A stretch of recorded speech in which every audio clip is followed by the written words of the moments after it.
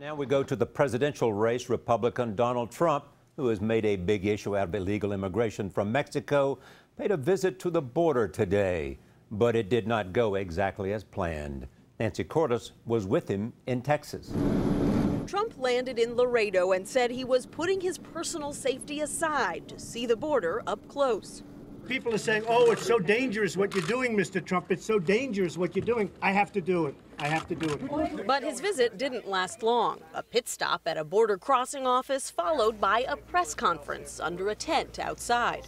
Have you seen any evidence here to confirm your fears about Mexico sending its criminals across the border? Yes, I have, and I've heard it, and I've heard it from a lot of different people. But he declined to share any details. We'll be showing you the evidence. When? How? When? How? And Laredo's city manager, standing right behind him, panned Trump's proposal to build a wall along the border. We don't think that's necessary at this time. Trump's trip was supposed to involve a tour from leaders of the local Border Patrol Union.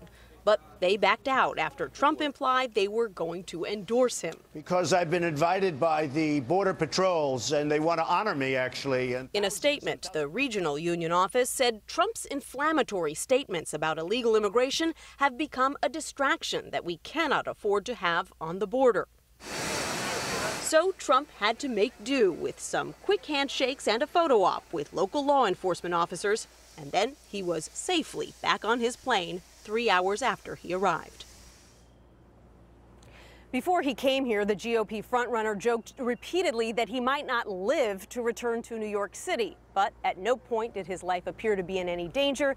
In fact, Charlie, the murder rate here in Laredo, Texas is significantly lower than the one in his hometown. Thanks, Nancy.